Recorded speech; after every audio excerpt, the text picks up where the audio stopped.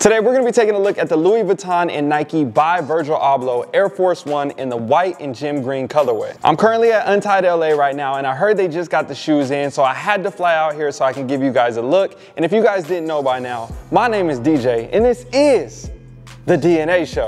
On this channel, I love talking about sneakers and giving you guys in-depth reviews like this, or helping you turn your hobby into a hustle. If you haven't already, consider subscribing and joining the fam. We're on the road to 1 million subscribers, and you could be the next one to get us there. As you guys know, there has been a lot of hype when it comes to the Louis Vuitton Air Force Ones. We have seen a bunch of different colorways, different exhibitions, and a bunch of different friends and families, multiple celebrities, and other people with opportunities to get the shoe. So for me to get my hands on these ones is definitely a good opportunity, and I'm excited to open up this box. So starting with the box, as you can see right here, you have an all over brown box, and this does not look like your typical Nike box. It looks more like of a premium box with an all over LV print, and it has your monogram all throughout that. No Nike branding on any part of this box or labels with size tags or anything like that. If you open up the two flaps, you then have the top of the lid, and then right here, like I was talking about earlier, you have a big white Nike branding with the logo on the inside. Now, before we get into the shoe, there's a couple additions that come along with this as well. You have a little hang tag right here with the LV and the monogram print,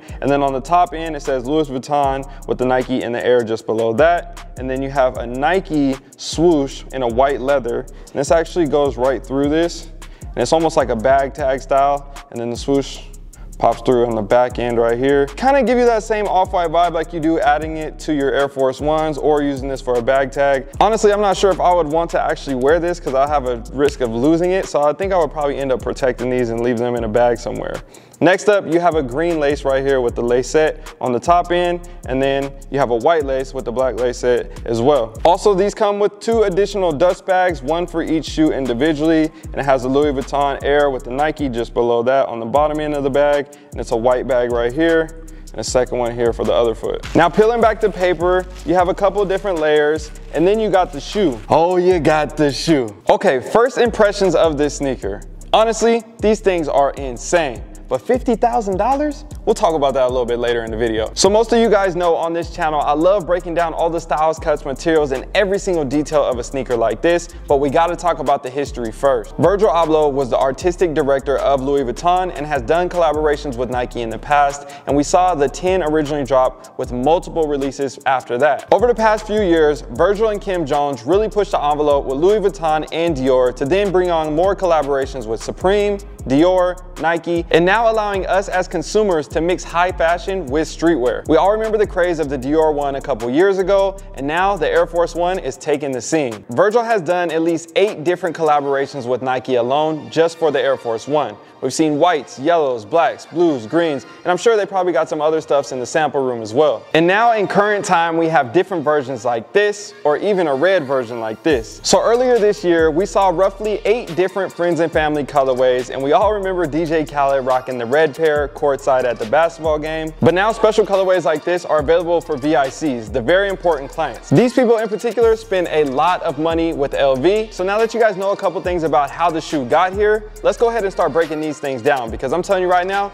there are a lot of details. Starting with the bottom of the shoe, you have your classic Air Force One outsole in all green, going up to the midsole, a pure white midsole with the white stitch, your classic off-white branding with the Air just above that, where your typical area is on the back end, and then to the upper. Oh, the upper. The upper is covered in a 2-tone gem green monogram print and a white embossed monogram print throughout the toe and the back and midfoot of the shoe as well. Starting with the toe of the foot right here, you can see it looks more like a canvas-like material on the green areas, and then you can definitely see the white embossed leather here on the vamp. Looking at the eyelets, it's covered in green. You have a green swoosh with a green stitch, and then a lime green off-white tab on the back end, classic to the Air Force One that we've seen with Nike plenty of times over the years. Going to the back end of the foot around the heel, it says Louis Vuitton Paris, and then on the left foot, it says the same exact thing as well. Now going to the inside of the midfoot right here, typically you see off-white for Nike, but this one in particular is going to say Louis Vuitton for Nike, and then Beaverton, Oregon just below that. Now you can see it a little bit more on the left foot right here, Beaverton, Oregon with the 1982.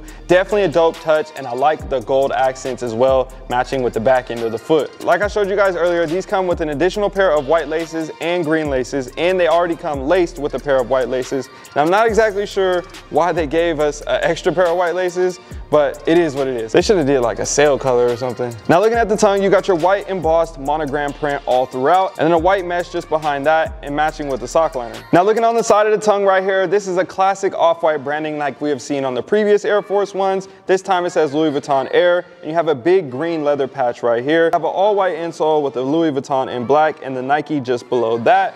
And then taking out the insole, another cool detail right here. It says Louis Vuitton Paris engraved into that. And then you have an all over monogram print in a light gray and white just below that, actually on the shoe. So there's a lot of cool details when you think about a sneaker like this. I'm interested to see how you feel down below in the comment section. Definitely let me know what you think, and especially when it comes to pricing, this is gonna be a very interesting one, which we'll talk about in a second. But I wanted to ask the people the same thing. Do you think this shoe is fire or trash? I posted this poll on my Instagram story to see what everybody else thinks. If you haven't already, follow me on IG so you can participate in the polls and see all the results here on the channel. This is what they said. It's a definite landslide when it comes to a sneaker like this. We know there's a lot of hype behind it, and I understand some people may or may not like it, or they might call it overrated or whatever it may be, or it's not worth that price. But at the end of the day, when you talk about craftsmanship, materials, attention to detail, packaging, and everything along those lines, this is definitely one of the best sneakers to come out in a really long time. And honestly, I don't even know if we can say this is a sneaker that has came out yet. There's still a lot of speculations on what could potentially happen with this shoe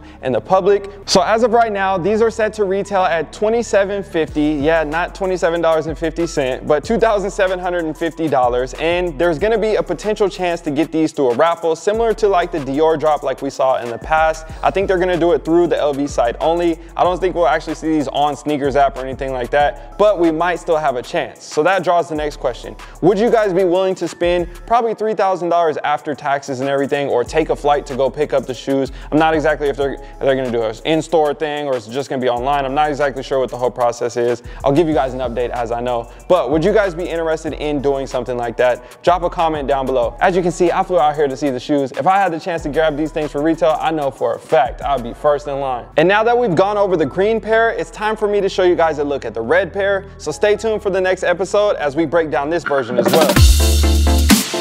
Yo, if you enjoyed this video and want to grow your collection or make extra money on the side, I built a VIP mastermind that will teach you everything that I've learned about growing my sneaker collection over the past 15 years. This will also give you access to the DNA fam in my VIP community where we talk about investing outside of sneakers. And don't worry, if you don't plan on joining the VIP community, it's okay. I also set up a private DNA fam community that gives you access to all the behind the scenes looks from the studio and multiple chances to win free sneakers and gear from weekly and monthly challenges. So all you need to do is click on the link down below in the description or the first link pinned in the comment section. That will get you set up and into the community. I'm excited to see you guys on the inside.